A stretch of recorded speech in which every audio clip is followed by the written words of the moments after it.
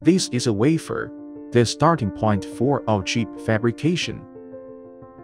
Silicon and sapphire are commonly used wafers in quantum chips to fab a superconducting quantum circuit. A layer of superconducting metal film is grown onto the wafer surface. A layer of photoresist is then applied on the film.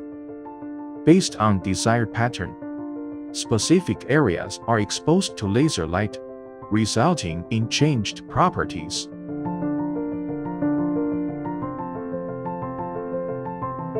The exposed photoresist is dissolved and removed with developer solution, followed by etching the exposed metal layer to form the circuit.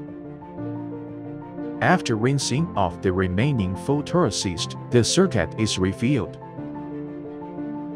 Next, we apply 2 layers of electron beam resist to fabricate a Josephson junction circuit.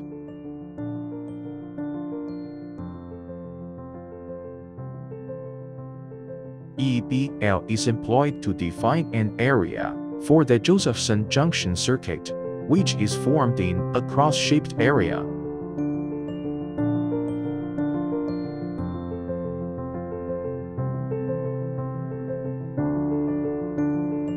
A specific technique called double-angle evaporation is used to create a superconductor-insulator superconductor 3-layer structure, allowing superconducting metal to grow only in specific grooves.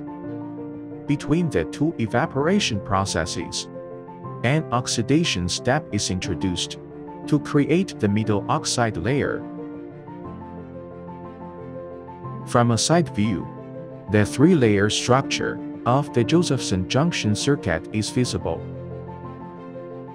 Excess material is then cleaned away using a resist remover.